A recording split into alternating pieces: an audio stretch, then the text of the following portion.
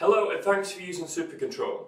So in this video I'm going to show you how you can add and edit your general details, and it is important that you add this information because it forms the basis for how your account is going to function going forward, and it also allows you to ensure that you've got all of your contact details and business information added as required. And also within your general details section you've got multiple options for customization of your booking and inquiry forms, and this allows you to change what the guest can see and enter during this process. So it's crucial to complete this information in full because these are the details that your guest will see on their booking summaries.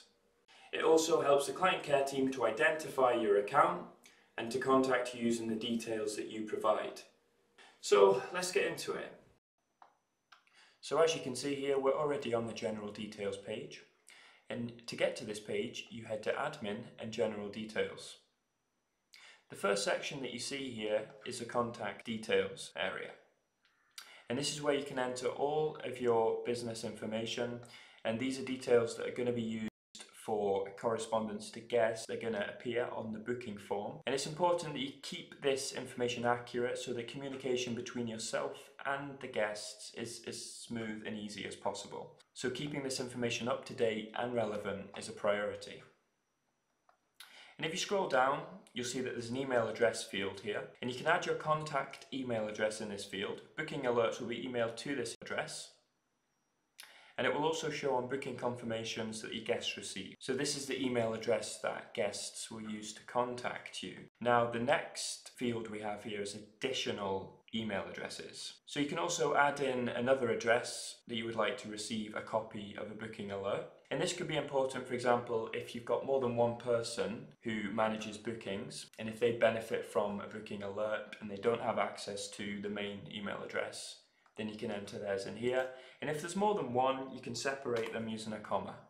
So you'll see a bit further down, you've got your VAT information. So this is only really relevant if you are VAT registered. But this is where you can enter your default settings, and you do also have to set it up per property. But for more information on that, please see our property setup video. If you are VAT registered, then it's important to populate this information to ensure that VAT is correctly broken down within a booking.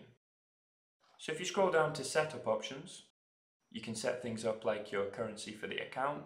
You can choose to send booking alerts via text to yourself. You can also choose to enable a read receipt for your booking summary. And you can also choose which calendar is used on a mobile device. Now we recommend the property selector. You just choose a property and then you can choose your dates and make a booking. But there are a few more to choose from there. You can also choose when your price planner start year is from. So as a default it's 2019, but for example if you didn't want to start selling dates until 2020, you could select that from the drop down. So if you scroll down the page, you'll see we reach the payment options section.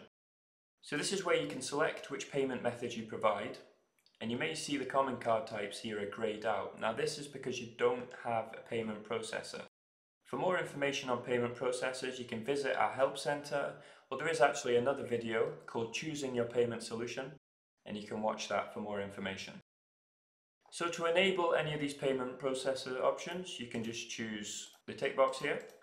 And then you've got the show to public option here. So this means that this option will be shown on your booking form for the guests to be able to choose as a method of payment. So if you didn't have this ticked, then it would still show as a method for you to take payment manually through the admin portal of your account, but it wouldn't be shown to the guest. So if you've got sort of legacy customers who still pay by check or cash, for example, then you could still offer that as a payment. It just wouldn't be shown at the front end sort of guest portal. So it's really important to add in these payment options early, just to make the whole sort of guest experience as smooth and easy as possible, and to ensure that you're fully set up to take payments and there's not going to be any issues around that.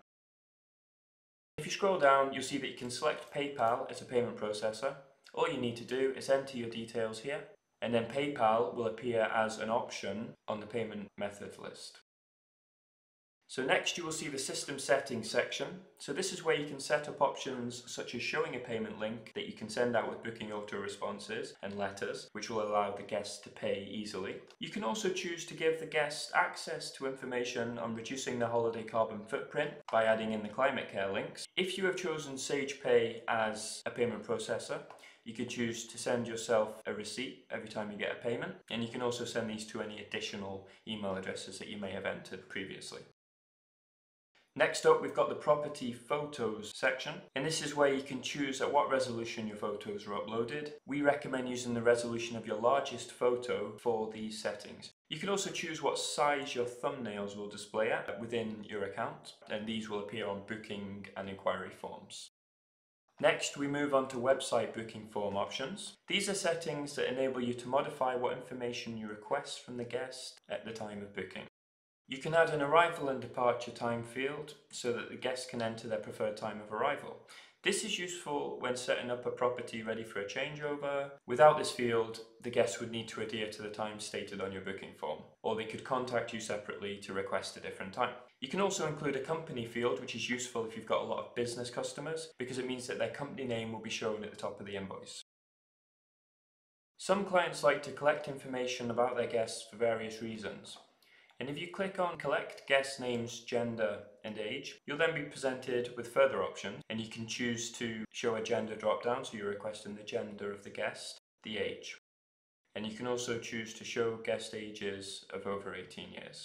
Then you can choose to collect guest names on the guest login and the booking form, and you can also put a little description as to why you're requesting that information. And this description will be shown on the booking form in the same area where they enter all of their guest information. Next up, we've got admin booking form options where you can add booking sources, for example, where the booking interest originated. And you can also add in a rating which allow you to categorize guests. So for example, blacklisting or repeat guests, loyal guests would be a good example of ratings that you could add. And to do this, you just go to bookings and then customer ratings, and it's very simple to add these. And next up we have the website inquiry form options section, where you can modify the inquiry form that is shown to a potential guest. So here you choose to display only the group name on the inquiry form instead of individual property names. You can choose to show a brochure request, so if this is ticked, it will show a brochure request on the inquiry form, and this is only for postal brochures. You can also tick if you would like to show the booking source, so how the guest heard about you. We recommend that you do, because if you are paying to advertise or list your property on a channel like booking.com or send out a marketing email, you can see how effective your campaign has been. The data can be used in a report within the statistics menu under customer booking sources. You can also choose when your PDF quotes expire that you send to the guest, and you can also add a little bit of text. So if a guest tries to access a quote after it's expired, then this text will show. And next we've got the admin inquiry form options. So this is how you can customize the admin inquiry form. So that's the form that you would use to add an inquiry on behalf of a guest, for example if you've got them on the phone. And you've got similar options here to your admin booking form. You can choose to require a rating value and require a source value. And if you've got multiple websites within your account, so maybe different properties on different sites, then you can choose which site this inquiry should be associated with. You can also choose the number of photos to show in a quote that is sent to the guest. We can have any number up to 6 here. We recommend keeping it simple because each quote contains a link that will take the guest through to your website, to the property page, and they'll be able to look at all information, all photos, descriptions, amenities, etc. on the site. And finally, we have email addresses for automatic filing. So this section allows you to save a copy of any emails that you send to your guests to their booking history in SuperControl. This is useful because it keeps the email trail between you and the customer in one place. For more information, please see the guide on automatic filing in our Help Center. So that concludes today's video. So you will now know how you can add and edit your general details. You'll be able to enter all your contact information, choose your payment options, and you can customize your booking and inquiry forms. So thanks for joining me, and we'll see you on the next video.